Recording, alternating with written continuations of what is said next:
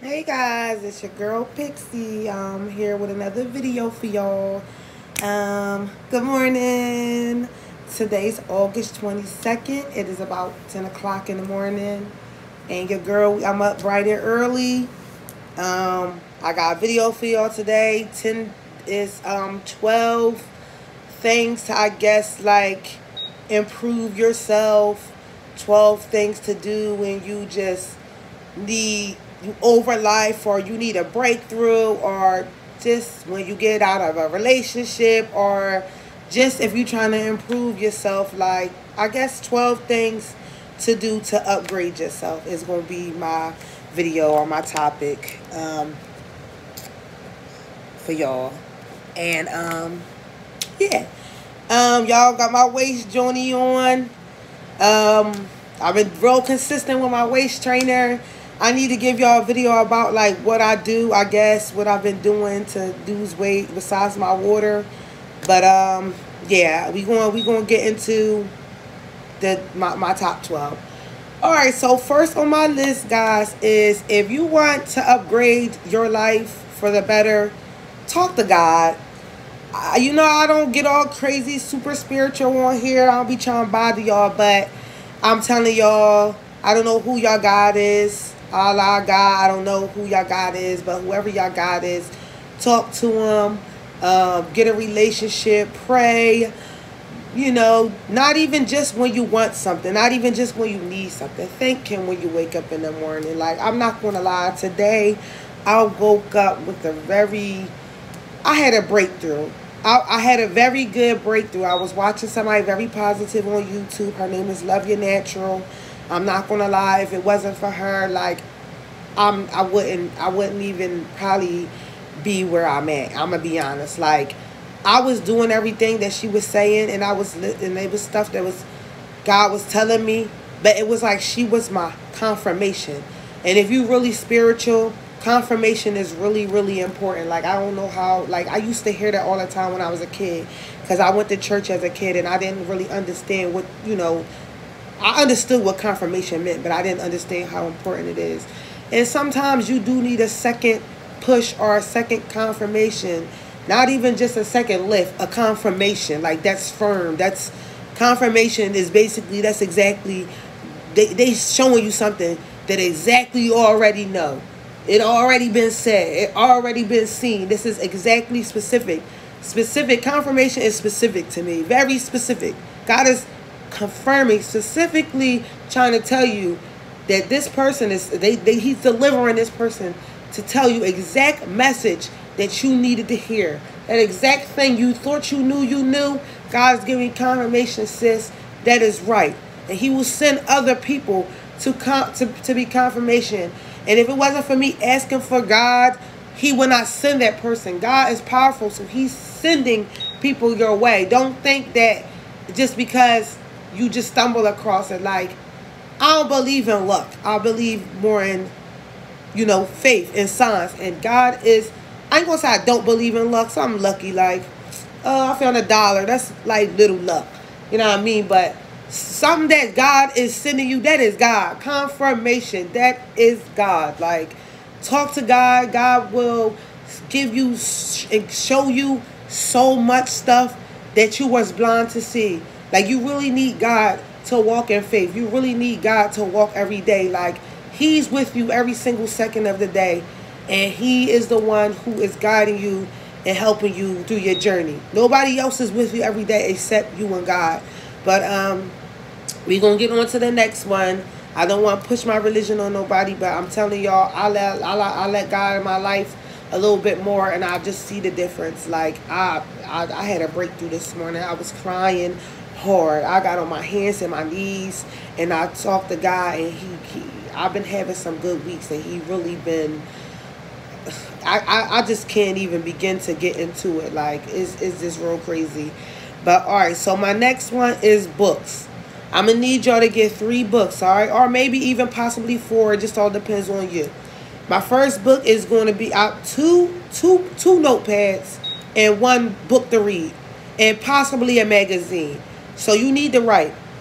When you're mad about something, when you're angry about something, you need to write down your feelings. You don't have to get into specifically. You don't have to say no names. You don't even have to say what happened that day. You can just say, I feel like this. My feelings is this. You know, I got a journal. I might write specifically certain people. I might just write how I feel. I might write a prayer down. After I write, I always feel so much better.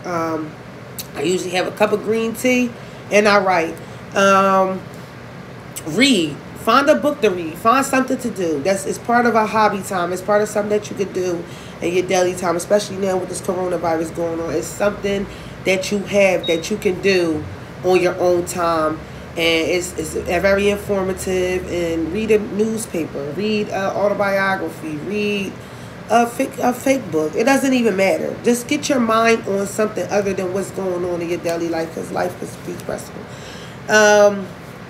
And get a daily like a goal journal. Like basically like, what's your goals for the week? What's your long-term goals? What's your short-term goals? I have a daily journal that I write in, and it basically, I have my goal. Like, oh, I want to go to the gym 3 times this week. I want to make sure I drink my green tea every morning. I would like to do a sewing project this week. And then I'll have my list of long-term goals. And did you get this done today? And I'll really try to track to see if I did everything I said I wanted to do within that week or that day or whatever the case may be. I love my daily journal. I really do. I love my goal journal. That would probably be my favorite thing, because I used to love to write all the time, and I do still do it, but the daily journal, it consumes me more. I love it. So, you know, but I still do write and I still do read. Even recently, like I was reading an autobiography of Malcolm X. And it's taking me forever to read this book. Like, I've been reading this book on and off for like 2-3 years. And like, I just picked up the book probably like 3 weeks ago. And now I got one more chapter left, when it was just taking me forever to read the book. You know what I mean? Like I said, y'all, I just got out of a relationship. So I've been trying to do stuff to just keep myself busy. So that was my reason. And I just wanted to change. So, you know, I started doing all this stuff, but I just was not consistent in it. And yeah. All right. So number 3 is going to be, get out your feelings. Stop being mad about shit that happened. Stop being mad about the past. The more energy that you put on your past, the more you're going to be worried about it. The more you're going to, oh, this person did something to me. If I see him, I'm going to do this to them. Like, is this going to make you rehash that? And then you just going to have hurtful, painful feelings when you're supposed to be getting over that and moving on. You feel me? You cannot move on if you're stuck in your past. Like, you really got to get out your feelings about this stuff. You angry at somebody, just shake it off. Like, just like, get out your feelings. Stop overthinking about it. Like, you overthink used to be my biggest struggle. Like, I used to always overthink everything. And then you thinking about stuff that's not even going to happen. And, oh, I did this, or this person going to do this to me. And then this going to happen, and that's going to happen, and that's going to happen. You just overthink, and it just works you up so bad. It starts fucking with your anxiety. And it's just get out your feelings. Just, if you know you did something wrong to somebody, apologize and get it out the way. If you know somebody did something wrong to you, don't wait for apology. If they going to apologize, you either going to accept that you're not. And if they not going to apologize, just move on. Like, stop waiting for apologies. Stop thinking that people are going to treat the situation the same as you. Stop thinking that everybody going to be as solid as you. They not. You just got to oh, well, just get out your feelings about it. Oh, well. My next thing is going to be, this is kind of sounds not silly, but it sounds weird, but it worked. I'm sorry. Drink some water, y'all. This is number 4. Drink some water. I'm not going to lie. I've been on a 30-day water challenge. I have so much more energy. I get up early in the morning. Like, I don't even have to set an alarm. I'm up at like 7 something in the morning, sometimes even 6. And, you know, I might not get up exactly then. I'll go back to sleep. But now I'm getting up at 8 o'clock in the morning, 9 o'clock in the morning. You know, I got my waist trainer. And, you know, I'll wake up 2 and 3 o'clock, and then I want to go out. And then you don't necessarily want to wear your waist trainer while you're out. Certain outfits you can't wear with the waist trainer. And it's just like, if I get up now early, by 2 o'clock, 3 o'clock, I have my little 6-7 hours in, I can take it off now. You know what I mean? So Drinking water is really, it just gives you up so bright and early. It makes you have much more energy. It cleanses your body. It make your skin better. It just make you feel so good about yourself. Like, y'all, that's one of the probably best decisions that I made this year was drinking water. I'm on like 32 or 33 now, and I'm so glad that I did it. So drink your water, guys. Number 5 is going to be exercising. It don't have to be nothing crazy. If you like to jog. If you like to run. If you like to ride a bike, you know what I mean? I'll go to the gym. You know, I still dance sometimes, so I'll do my pole exercises. Every once in a while, I'll go in my room. I'll practice pole for like a half an hour or something like that. That's how I stay fit. Excuse me. That's how I stay fit. And it's obviously been working for me. You know, I've been feeling better about myself. I don't know if I told you this, guys, but my goal, I was fine with my weight when I was bigger. My intentions never really was to get skinnier. It was more so for me to just lose my stomach. But while you're trying to lose your stomach, you know, you have to do cardio and stuff like that. So you do start getting skinny. So it is what it is. If I've got to get skinny to get my stomach down, that's what I'm going to do. That's that. All right. My number 6 is going to be get a hobby / another income. Like, all right, I started doing waist beads, y'all. Now, I only been doing waist beads for about a week now. Or a week and a half now. I ain't make no waist beads this week, but I'm actually about to do 2 after I do this video. But now that's a hobby. I like doing it, and it's an extra income for me. You know what I mean? And it just seemed quick as just sitting there. I'm not going to lie. Like, when I was watching this show, I used to sit there and do it. But now I'm not watching the show no more. So now I got to find another show. Because while I'm sitting there watching the show, I get into it. So that make me...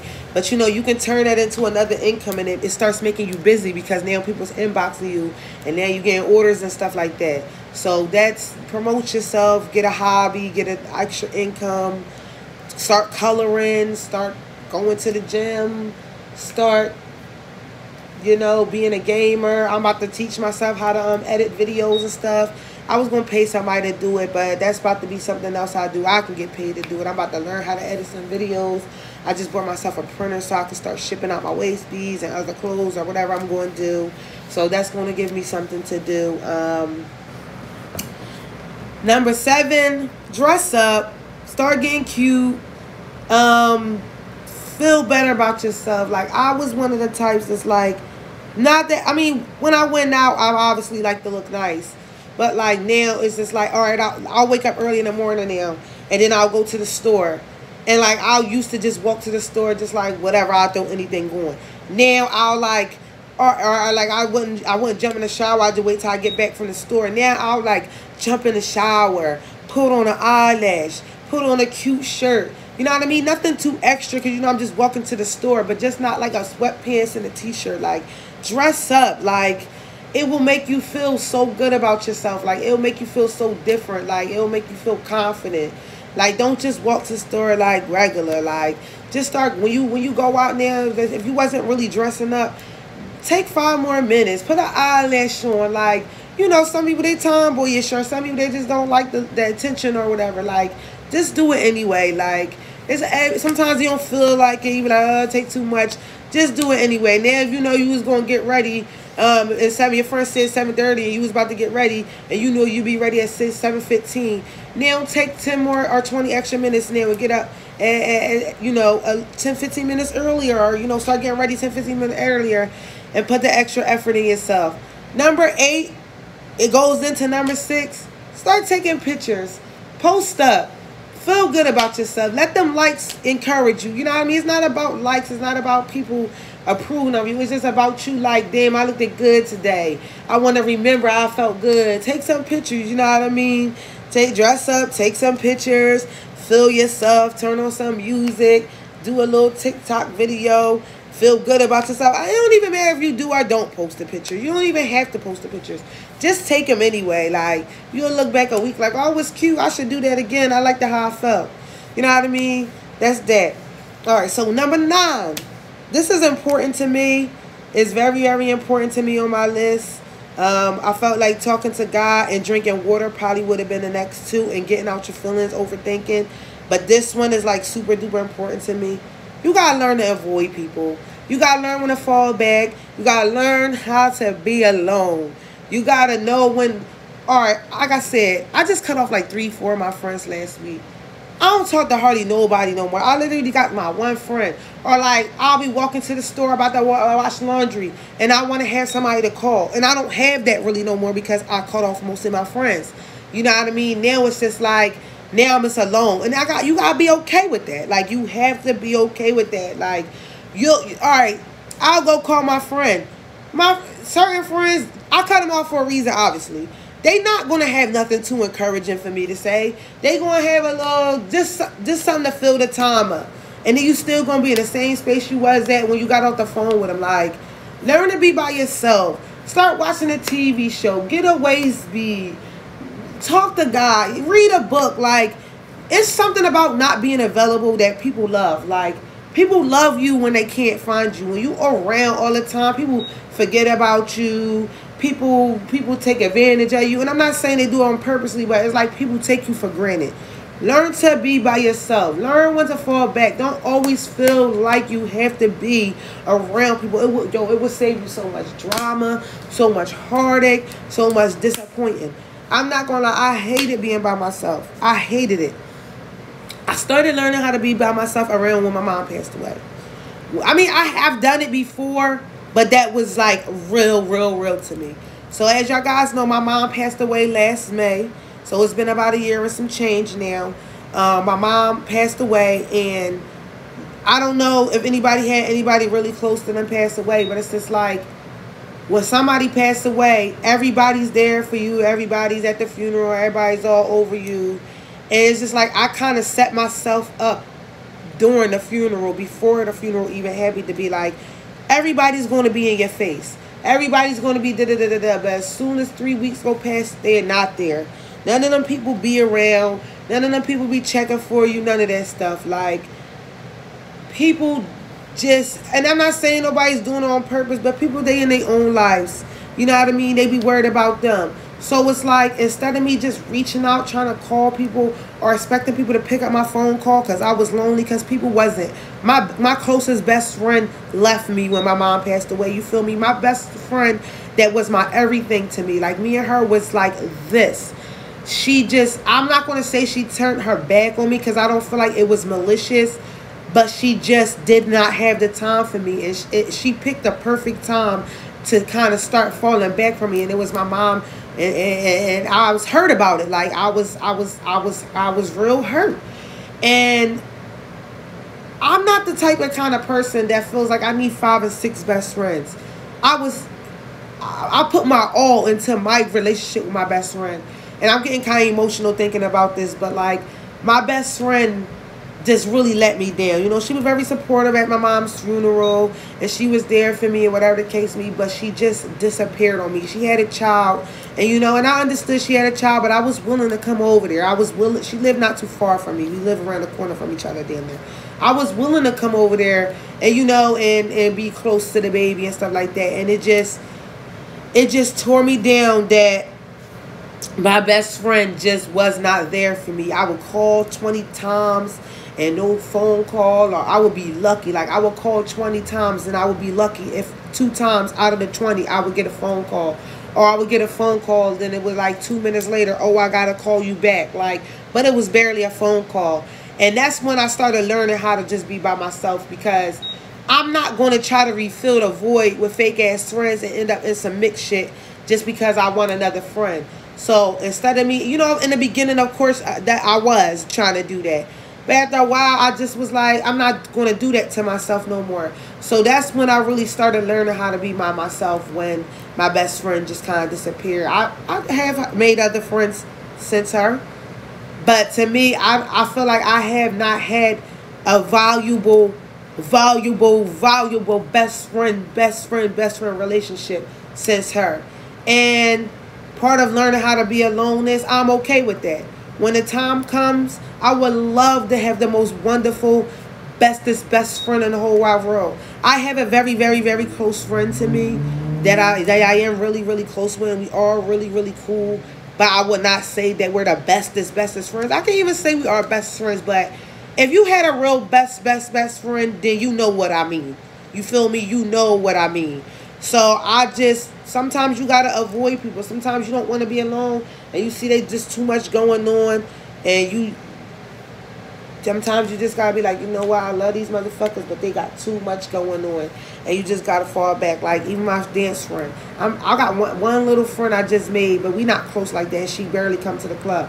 Now I'm gonna have to be all back alone in the club because I don't talk to my friend no more. So I'll be alright. I'll be fine. You make new friends. Sometimes certain friends block your blessings from other people. So it is what it is. But learn how to be alone. Avoid people. Number 10 is going to be busy. Keep yourself busy. Find a new hobby. Work out. Go to bed early. Watch a TV show. Do a puzzle. Read a book. Walk around the neighborhood. Walk to the store. Window shop. I don't care what it is you got to do. Keep yourself busy. I don't care. I'm going to tell you to try to avoid social media unless you doing it for like research or how to start a business or something like that. Try to stay off the internet with the Facebook and the negative, because the negative around you is going to make you, keep yourself busy that you can barely answer a FaceTime call or, you know, a Facebook call or Instagram call, you know what I mean? If you want the internet to for yourself, to promote yourself, I'm all for it. But try to keep yourself busy and not with social media. I mean, a movie is fine, a TV show is fine, but keep yourself, and you know what? I'm going to say this. Try to watch your stuff if you have a computer or a laptop, because that's one thing I'm going to start doing. I'm going to try to start watching my stuff on my laptop, on my computer, because it's like when you're watching it on your phone, the moment that you see it on your phone, you want to click on a message that somebody wrote you while you was just in the middle of a good movie. I'll do that. Like, I'll be exercising and using my phone as a timer, and then I'll stop my exercise to answer text messages. So, you know what I mean? Stuff like that. So keep yourself busy. Do your hair. Put some braids in your hair. I don't care if it takes 5 days to do them damn braids. Do them damn braids. Find something to do. You know what I mean? Whatever. Number 11 is going to be treat yourself. Buy yourself. Treat yourself. Buy yourself a new outfit. And not even just buy yourself a new outfit. Treat yourself like you would want somebody to treat you. If you want to go on a fancy dinner, go by yourself. If you want somebody to take you to Red Lobster, go by yourself. Like, you know what I mean? You might meet somebody in there that's like, okay, she's fancy. She's like this. She like that. She like this. You never know. Like, you might meet somebody in a fancy restaurant that see that you're trying to level up. You're trying to find yourself. And you're going to meet somebody that's might be on the same page. You never know. Start going out. You want to go out with your friends and your friend's not available, or you don't want to go with this friend because you know, you don't want to go with this friend because you just really don't want to go with this friend. Like, that's another thing into avoiding people. If you don't want to go to a party, you just going because somebody asked you to, don't go. You know what I mean? Just don't go. But treat yourself. Like, you wanted to appear a size. It's like, oh, you want a guy to buy you flowers. Buy your own flowers. Or you wanted that nice little bracelet. Work hard. Go get yourself a nice bracelet. It'll make you feel so much better yourself that you got on a $600-700 bracelet and can't nobody rub it in your face like, oh, I got that bracelet for you. If it wasn't for me, you didn't have it. And I hate people like that. I dealt with somebody like that. If it wasn't for me, you wouldn't have this ass person. Like, no. If it wasn't for you and you didn't give it to me, I will find another way to do it. And that's just that's just gotta be your mindset. Like, well, how am I going to get this if this person don't do it for me? And then when this person don't do it for me and they disappoint you and they were supposed to do it, you got to be like, boom, I still got it anyway. So treat yourself, okay? Do you hear me? Treat yourself. Even if you wanted somebody else to do it, if you wanted them Uggs, if you wanted that Brazilian hair, you was waiting for your boyfriend or your girlfriend to buy it for you, buy that shit for yourself. Treat yourself. It was a new outfit you wanted. Treat yourself. Don't go broke buying it. You feel me? Pay your bills. Put $50. I don't care if it take you 2 months to get the shit. Put $50 every week or $60 every week. I don't care if it take you 2-3 months to get that shit. Get that shit. Treat yourself. And it's another thing. Like, I used to always want to just buy little dumb shit. New phone cases. I'm buying $10 phone cases when I could have just, I'm going to buy this one little iPhone case whatever. I mean, I'm not saying you don't have to get another phone case. You can get another phone case. But buy one phone case. And then in 3-4 months, get another one. But you'll buy 10 odd phone cases every week. When then you save that money at $60, $70. You could have, that's half your money for a pair of Uggs or something. Or, you know what I mean, a nice little bag or something that you want in our cute little wallet. Like, it's okay to want to get, like now, like I used to always buy cheap stuff or knockoff. Now, I'll buy myself a Coach wallet. Or I'll buy myself, you know what I mean, instead of buying a knockoff $30 shoes, now I'm going to go buy the $60, $70 pair. I'm not saying overload yourself, but it's nice to treat yourself. You know what I mean? It's nice to treat yourself. So that's going to be my number 11. This video is getting long, y'all. I'm sorry, but sorry. And my number 12, this is going to be like probably one of my most important ones. One of my most important key points. Start over. Number 12, start over. Like, if you feel like this job is getting on your nerves and you had it, leave. Find another job. If these people next door, or you getting tired of your neighborhood, or you getting tired of the environment, you getting tired of the drama, save your money and move. You feel me? If you feel as though all your friends is just not real friends, cut them all off. Look, I'm telling y'all, you listen, I'm about to really get crazy like about this. Like, I literally just cut off all these friends last week. I got out of a bad relationship. You feel me? Around the same time I got out of a relationship, I literally stopped being friends with my friends. And I'm about to get really emotional. I stopped being friends with all my friends. I stopped being friends with all my friends. I stopped messing with my ex-girlfriend. And I'm telling you, I'm very emotional today. But I stopped being friends with all my friends except one friend. Except one friend, my friend Sine, that I knew since 2015. And I done met new friends. I done met better people. It's only been 3 weeks. And I done met better people. I'll wake up happier. Like, I'll wake up happier. I'll wake up just so different, guys. And I'm telling y'all, like, I don't mean to get emotional. And I'm ugly as shit when I cry. But starting over just been everything to me. Like, it was a point where all I had was weed and music, and I did not have nobody, and I had to start over. And this is not my first time starting over. This is at least like my second or third time. When my ex-girlfriend from 2 years was treating me bad, I had to start over. I got involved with a guy, and I knew I didn't like guys like that, and I did. With my ex-girlfriend, I just broke up. I had to start over. When me and her broke up, I just started realizing everything, that job, the people that has attached to that job, everything, I just had to get rid of them. I had to start over. Like, I still started over at least like 4 times, and it's just like every time I start over, it's just more and more blessings that just happen. I'm starting to get emotional, but I knew a video was coming where I was going to start crying. I ain't even going to hold y'all, but it's growth for me. But starting over, y'all, is so important. And starting over made me be able to do all this stuff on my list that I'm writing over, talking to God and reading books and getting on my feelings. I ain't have time for that shit because I was in the messy shit. I was in a fucking relationship that was sucking me fucking dry, and I was just getting used and taken from and getting hurt and lied to and cheated on and all that shit. I'm not gonna say crazy cheating on, but like, I got treated so bad in that fucking relationship, and I love that fucking girl. Like, it wasn't as bad as the situation that I had 2 years ago with the girl with the 2 kids, but it took a lot out of me. Like, that shit drained me, and if I wouldn't have started over, I would not have been able to get through none of that shit with the ex-girlfriends. My ex-girlfriend, you know, my ex-girlfriend 2 years was calling me fat, and this and the third. I started losing weight because of that. You know, my friend attacked me, and, you know, I had to start over after that. Attacked me. I started doing my nails. I started doing my sewing.